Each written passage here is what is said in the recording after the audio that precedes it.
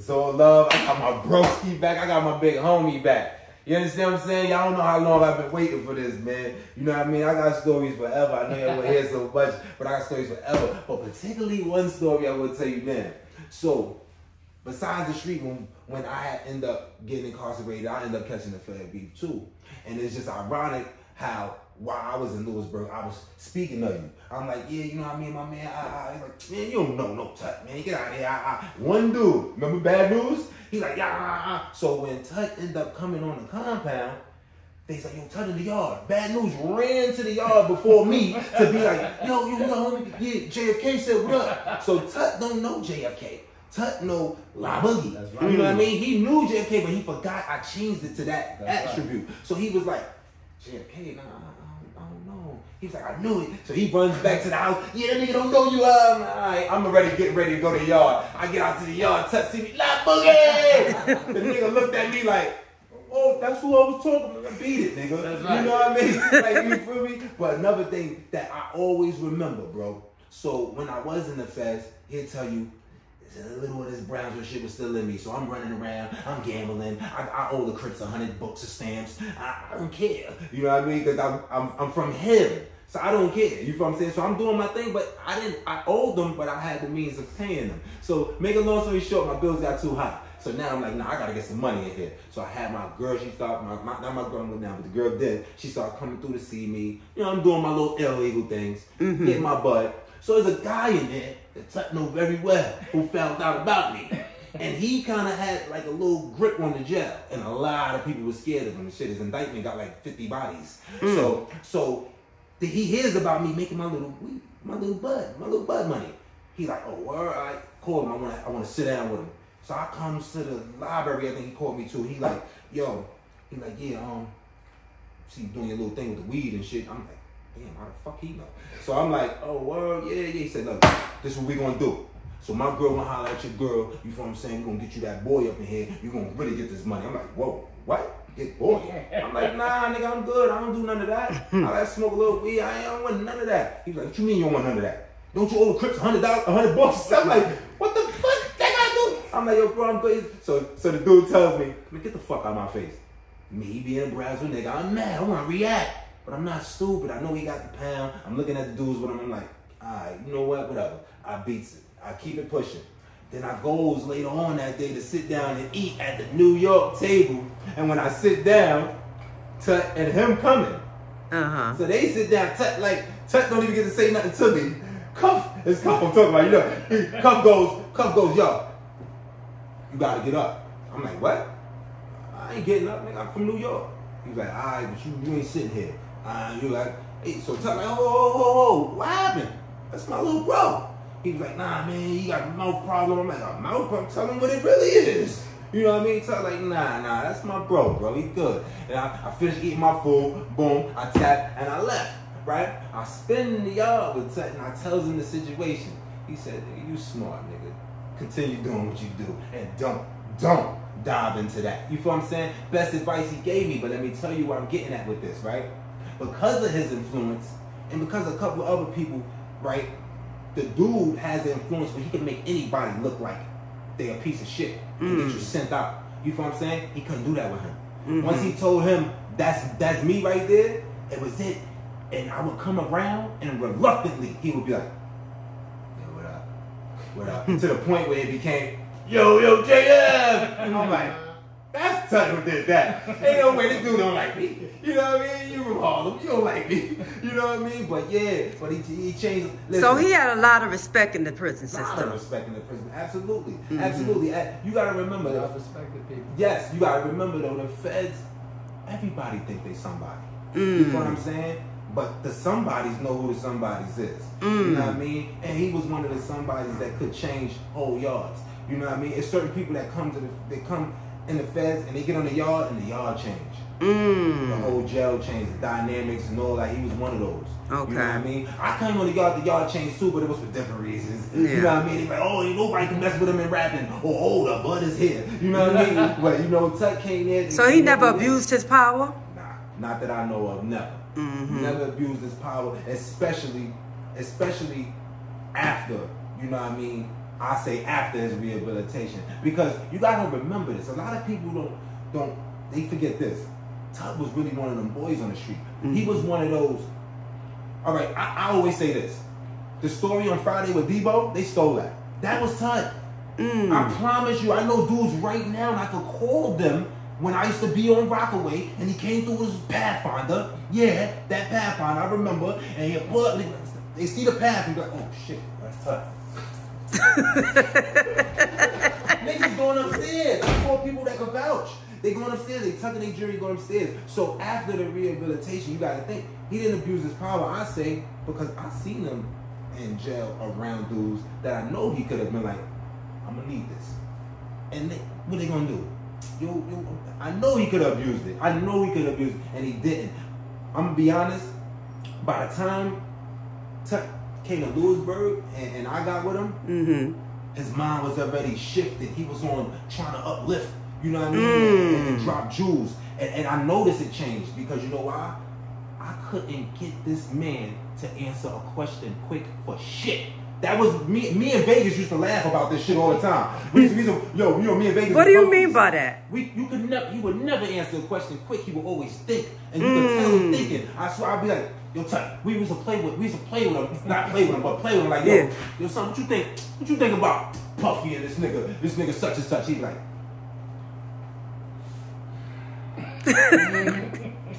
Puff, that's a good one.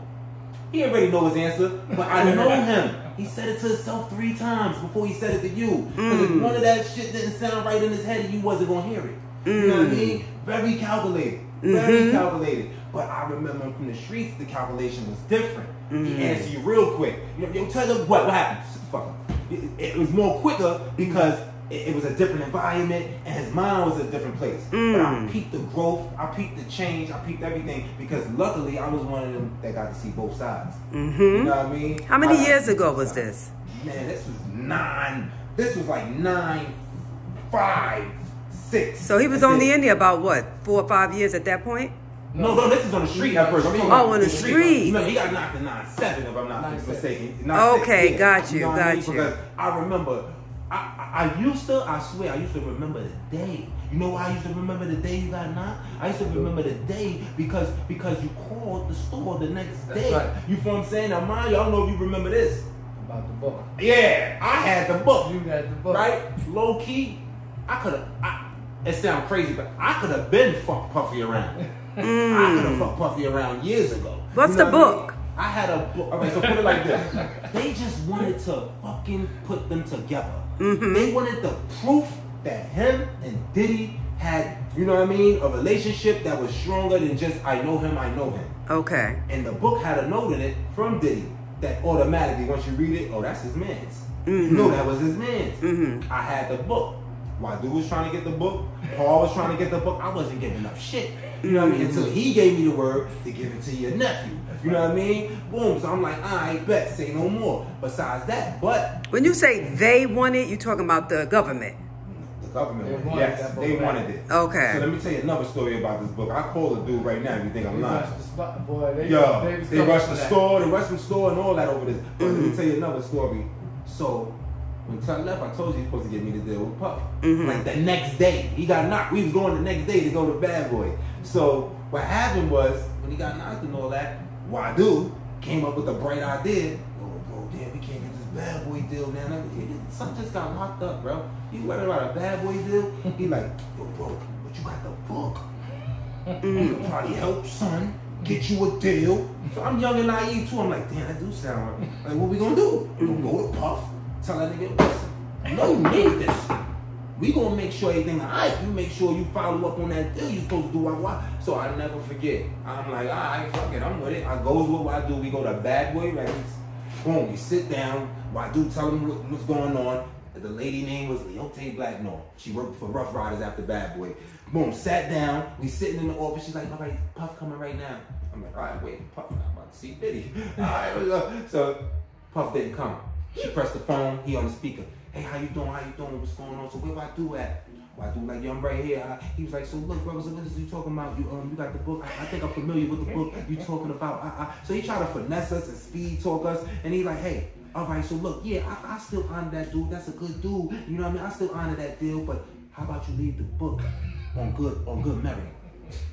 I looked at my dude like he had 6 heads. You better not leave that fucking book, nigga. We don't know where it's going from there. He was like, nah, I can't do that. Nah, I mean, he was like, well, brother, if you can't do that, then, you know, you don't trust me, how I'm gonna trust you, and all this finesse and stuff. And finally, we like, nah, we out of here. We broke out. Before 8 o'clock that night, they came and kidnapped him. They kidnapped who? They kidnapped my dude. 3 SUVs came, pulled up and kidnapped him, snatched him, threw him in the SUVs, and he was gone. I was just on the corner like, he was gone. And he had the book. Yeah, I got the book. Oh, you had the book, okay. He came back the next day like, well, bro, we might have to get at him. I'm not giving nothing. What happened? They raped you? So recently, you know, I asked him. I said, yo, bro, you see all this shit going on with Diddy? Baby oil you and all that? Yeah. I'm like, let me ask you something. I'm not trying to be funny. Like, what they did to you when they took you that time? He said, nigga, do nothing to me, man. They just frisked me, checked me down, talking about, yo, you know, you doing Puff wrong, and yeah, this shit could have went left, and you know what I mean? You better do right and all. I'm like, oh, what? I'm like, that's crazy. So you sure wasn't no baby oil you in there? Yeah, but I got stories for days, but that's just one of them. You know what I mean? But I got stories for days, but yeah, man. And then when you was in there, I'm not gonna lie, your nephew was stomping for you. Yes, he was. Your nephew was stomping for you. A lot of people used to think that he was you. You know, he got the glasses till he come through, and he always, and son can't see. He blind. So the way he looked, he trying to see you, but it looked like your shit. Right. It looked like Tom used to be on like, but son just blind. He be like, you see him like, yo, oh, what up, bro? Like, oh, all right. But he was stomping. He would come to the record store every day. Yo, Unc said, woo, woo, woo. All right, cool. He had delivered the messages. He was a trooper. You know what I mean? He definitely was a trooper. And what's the name was a trooper too? Ken. Ken was a trooper. Ken. I was just with him the other day. Ken didn't even know our relationship at first. Okay. And that was my bro. Right. I had got into a situation I never forget because I moved in that building right. when Ken was in. Okay. With her mom, right? Right? I moved in that building and I got into a situation that I never forget. I ran back in the building. I was bleeding on my head. Ran back in, but Ken, like, what happened? I like, this dude Zoo. He was like, Zoo, it's crazy. Get him. I said, oh, good looking. You know what I mean? And I've been my man ever since, you know what I mean? But Ken official, then he called his situation. He came home. But let me tell you something about Ken. Bro, he told me something and it motivated me to do this, right? Ken was like, yo, you know the type of money I was getting. You know the type of birds I was playing with. That's right. I don't know how I could come home and not deal with that type of money no more. True. He said, so I had to find a way to still make that type of money that I was making, bro, and I can't sell drugs no more. And he got into the real estate, and he's so serious, bro. This man done damn near reshaped Jersey. Yeah. He damn near reshaped Jersey, bro. And he been down, what, 16 he did? Yep. Damn near reshaped Jersey. So it shows me that all of us, I mean, I gave the feds 10. You gave him 27. 28. Why do y'all keep forgetting that 1 year? You're right, because everybody keep thinking it's 9-7 when it was 9-6. Gotcha. Sometimes I be thinking it's 9-7 because for real, reason why I think, because the short time that he was with me seemed like a lifetime. You know what I mean? So I be like, oh, it was 9-7. It was at least a year. You know what I mean? Because I had came home in the beginning of 9-6. So I'm thinking, nah, it was at least a year, but it wasn't. If not, you know what I mean? But what it taught me was, man, we could still come home and make it happen. That's right. That's right. Make it happen. I started this robbery stuff. I'm in 350 stores now. I know that's right. And what's your brand called? Bushead? Bushead Guava. Bushead Guava. 350 stores, and I got like 20 wholesalers. And I just got into Atlanta and what's his name? Offset store. Okay. So now, Congratulations, baby. You know, I'm going to different states now. Now I'm trying to branch off into the fashion and the clothing, you know what I mean, and everything legit and right. So I know, of course, you know what I mean, that, you know, we fellas. They look down on us. That's right. They try to block a lot of things. That's right. You know, but what we do got is good people. That's right. You know what I mean? Children and good people and family and all that. So, you know, my daughter hold me down. That's right. You know what I mean? Everything in her name. Everything is hers. That's you right. know what I'm saying? Everything. And we got everything legit. Tobacco license, retailing license, all the licenses, we took care of that. That's we made right. sure everything was official, everything on the up and up. You know what I mean? And now it's pushing. Every day it's going up and up. I had people walk through these doors that I never thought to walk through these doors. Kodak Black just was in here the other day, specifically to come see me. Nothing else. He just came in because he wanted to show some love. You know what I mean? From Kodak Black, Soul's Geek, Frederick, what's his name, Famous Dirk, all type of artists pop up because they want to show love. That's right. Now, mind you, it's kind of crazy to me because TuT, no, I was in this music thing for a while. I was signed to Motown, Jimmy Hinchman, Chaz Williams, you know what I mean? Even World tried to get me at one time. You know what I mean? I was signed to all the gangsters. You know what I mean? Do you have music out on iTunes? Absolutely. Okay, shout that out. Absolutely. I still got music out. I got an album on iTunes too called IVO. IVO? Yep, you gotta type in this JFK Fetti, F-E-T-T-I. Okay. IVO and you'll see my album. You know, but yeah, so the music I kind of stepped it back a little bit because the scene changed. You know what I mean? Now, you know, with the drill stuff and the young artists, ain't really talking our type of music. You know what I mean? I did see some artists that came out that I like the they got a dude named Albial. Yeah. I like Albial. From Jersey, Spanish. Yes. Love him. Official. I like Albial. Met him. He's a real right dude. Remember, I was telling you You about told me about Albial. Yeah, Albial official. As a matter of fact, I'm definitely gonna I'll be sit with the lions, the hyenas. Yes. Okay. Official. I was in the studio with him not too long ago, and Kodak Black too. Matter of fact, it was me, Albial, Kodak Black. Oh, and Lauryn Hill's son, YG Marley. Okay. Oh, wow. He's a big deal right now. He got one of the biggest songs out right now called what's it called, Job Bless or something like that. Job Bless, big joint. I'm gonna let you hear. Y'all did something together? No, we didn't. Well, I didn't do nothing with them that day because this is the thing. They don't even know I'm an artist. Oh. They wanted me here for this. Got You know what I mean? you. They love Busthead Grabber. Got you. Every time YG Marley come in town, he called me. Yo, come to the studio, bro, please. He need the Busthead. You know what I mean? Kodak don't even smoke Grabber. He just loved the vibe. So he hit me a Busthead. You know what I mean? He loved the vibe. You know, so the artists, they own it. They stuck on this right now. You know what I mean? The stores, the Arabs, they're a little mad because, you know, I showed them how it should be done. That's right. You know what I'm saying? That's I showed them right. how it should be done. And it got done by us. You know what I mean? We know us. We gotta, and that's my main thing. We gotta stop.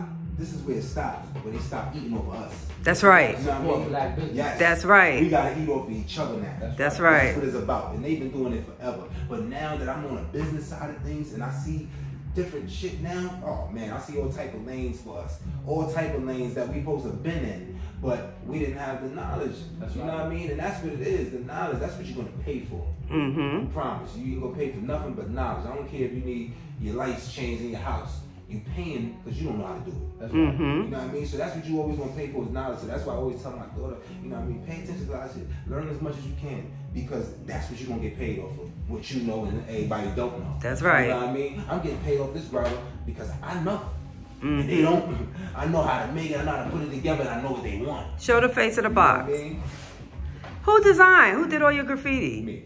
Wow. On the wall, I made the characters. Uh-huh. But, a lady from London actually drew it for me on the wall. Okay. Yeah, I made all the characters. The lady from London, she did Wow. all the artwork. It's ill. Yeah, and she got the ceiling, baby. and she's look at the ceiling. Oh, yeah, the showed- ceiling she's is fire. showing everybody that's in here right now. And she did this by hand. Wow. I swear, by hand, and it only took her 2 days. And she flew in from London? Yes, it only took her 2 days, but she's staying out in New York now. Okay. But yeah, that's what she. You don't know her name? Did she give her a shout? Oh yeah, her name is. She calls herself Girly. Girly. But I'll try to find her Instagram. So I can get her Instagram. So anybody who wants some artwork, they can holler at Girly because she definitely get busy. Yeah, she gets busy. She's on time. I like she don't that. play no games. She put that work in too. Let me see. I got you, Girly. Well, congratulations to you. I appreciate it. I'm very impressed. It's been. I ain't gonna lie. It's been a road.